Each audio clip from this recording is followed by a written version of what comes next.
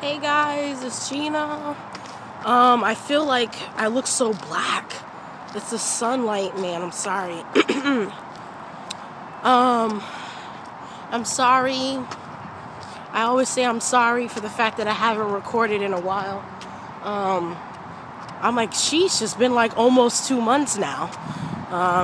Try to record a couple of videos a few times, but it would either cut off because of no storage, or I would cut it off because I'd be like, I'm not feeling this, I'm so tired.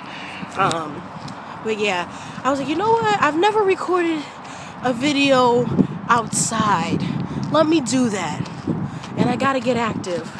So yeah, I don't jog, I don't run. I got asthma. I will run for 5 minutes and I'll pass out. So I speed walk. I'm not really speed walking right now because I'm recording and it's kind of slowing me down trying to multitask.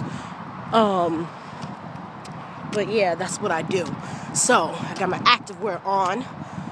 I already took my inhaler before I came out here. I got my girdle on. I've never put that on before. But I keep hearing about how it's supposed to help with your stomach. So I was like, you know what, let me try this and see how this works out. So yeah. So there's something that's really been on my heart for a while now. And it's something that God's been convicting me about personally, in my walk, that I should examine my own self about, because you know, I can't sit here and take a speck out of somebody else's eye and there's a log in my own eye. You know what I mean? It's so easy to examine other people and not examine yourself first. It's really been a challenge with trying to be still in God, trying to be patient, not saying things out of your flesh that you want to say when you feel like saying it, and using discretion as a woman of God. And it's very challenging because nowadays, you know, it's like they want to hype us up for speaking up boldly and being feminist, and we're on Bad Girls Club and we're talking like dudes and we're fighting like dudes, and there's no modesty, there's no pureness, there's no holiness. It's all sensuality, sexuality, and you know, just speaking whatever you feel is necessary. And God has really been working on my heart with that. And I tell you, man, that God really does answer prayers. And I see him changing me, and I thank God. My birthday is next week, Wednesday, and I'm like, oh my Lord, like, you have done so much in a year. I can't believe this. You've done so much in a year. I'm not even the same person. And, you know, you've changed me from so much. And there's things that you are still changing me from and convicting me about. And thank you, Lord, because that is your doing, your grace. And it has nothing to do with me. Because on my own, I would have never gotten to this place. You know, and it's humbling. And I pray that it continually be humbling. But yeah, so reason why I'm saying all of that too is because I see that we as young people, young adults, teens, are still conformed to the world and yet saying we have Christ. It's very hard. There's a lot of temptation all around. You know, Jesus, you know, tells us that we can't even have lustful thoughts if not we've committed adultery. And it's like there's sensuality everywhere. Me, I'm trying to buy modest dresses, and I'm like, Lord, I can't even believe that I care about wearing modest dresses. Thank you, Jesus. And it's hard. It's hard. It's like even the dresses that flare up, they're like mid-thigh or something. I'm like, come on. You know, there's so many temptations all around. These commercials, some of the cartoons, they're like completely inappropriate, and it's like sex is everywhere. How can one flee from it if it's everywhere? It's like you can't even watch TV. You can't even go to the movies or something. You can't go to the mall. We're called to be in the world, but not of the world. You can't say, oh, I have Jesus. You know, I go to church. Oh, I talk to God all the time. But yet your life is still the same. there's no renewal of mind. You're still talking and acting just like the rest of the world. Nowadays, and the churches in America don't help because they have trendied up the gospel. They really have. It's either about prosperity or they're doing the Harlem Shake in the church. Or they're cussing, saying words out loud, cuss words out loud because that's how the kids talk. And it's just completely appalling and a misinterpretation of when Paul says, for when I was with the Jews, I became a Jew. He would never sit here and, in order to please man, try to use his own methods and tactics and still be conformed to the world just to get them to come to Christ. We are not the Holy Spirit. We are only but humble servants of God, vessels by His grace. He doesn't need us. And there should be a willingness to go out and preach the gospel. That's not just preach the gospel, live the gospel in our lives. And I don't want anybody to pass by me. It feels so weird because this is my first time recording with me being out or whatever.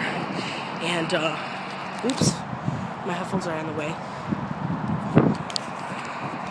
It feels weird for me. I feel so awkward right now. But yeah. So,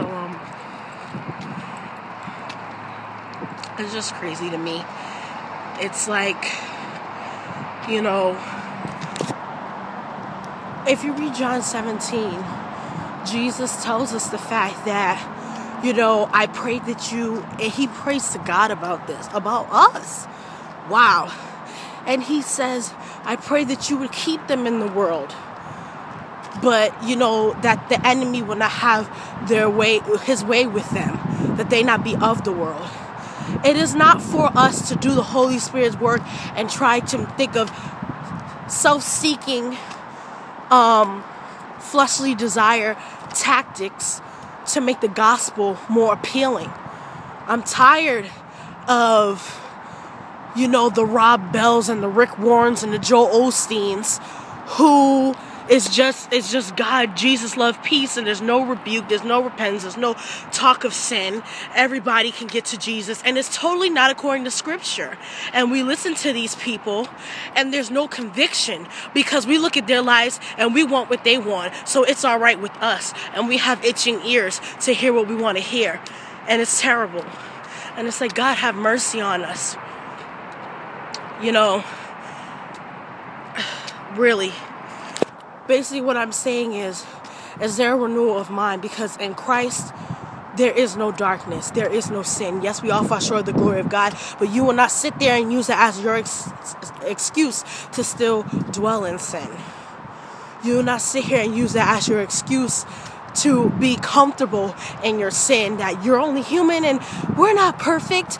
But at the same time, in the Word of God, it does say, be perfect for I am perfect. Be holy for I am holy. Set apart, be set apart. Do not be conformed to the world, but the renewal of your mind. Do we understand what all of that means? Do we even know it? Are you seeking the things of God? Are you desiring the things of God?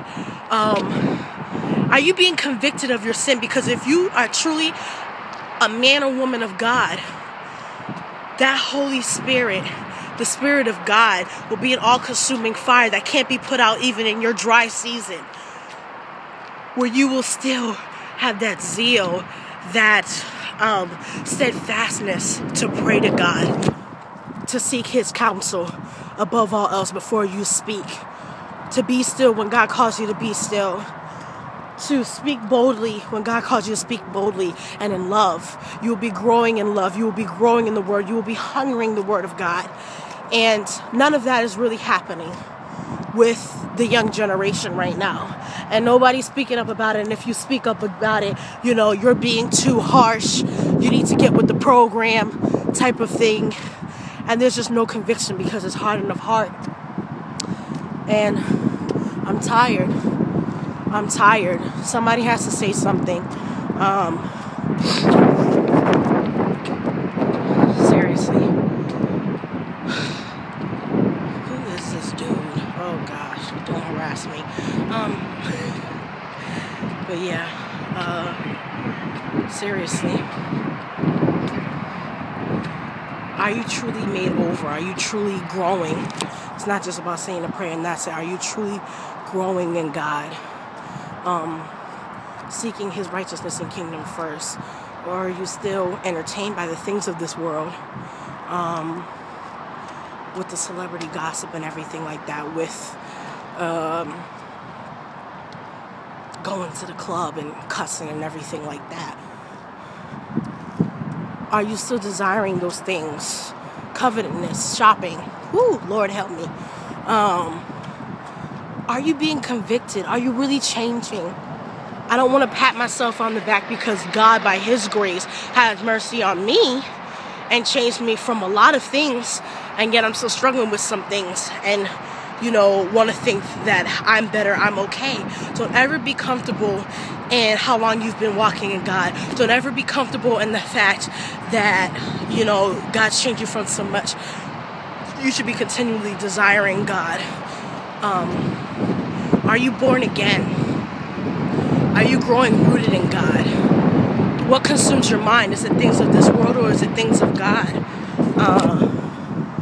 I'm not saying in a legalistic way or anything like that, because we're saved by grace. But, are you desiring to honor God, to have His will done before your own will, before your fleshly desires? You know what I'm saying? Yeah. So that's what I would challenge you guys right now to think about and examine yourselves to Scripture and examine your pastors and your church and your friends, and the Holy Spirit will lead you to discern, will give you that wisdom of what God's will is for you. He is the truth and He will lead you into all truth, to where you will truly be a man and woman of God, continually repenting and bearing righteous fruit. There'll be a bad tree, and we still call it good. A bad tree, and we still call it good,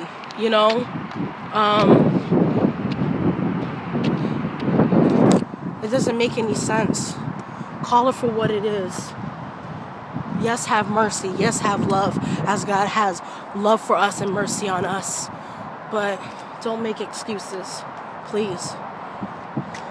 Stand firm in the Word of God, and all things will be added unto you.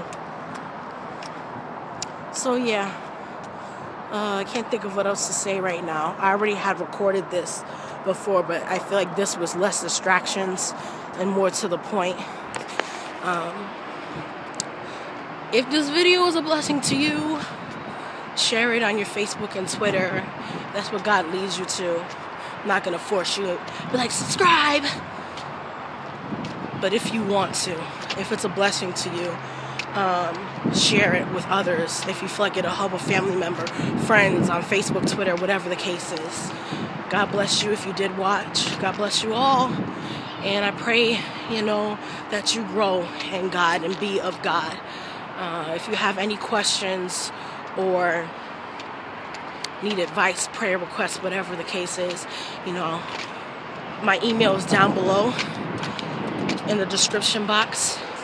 And, I pretty much check it daily, even though I'm spammed with job alerts and stuff.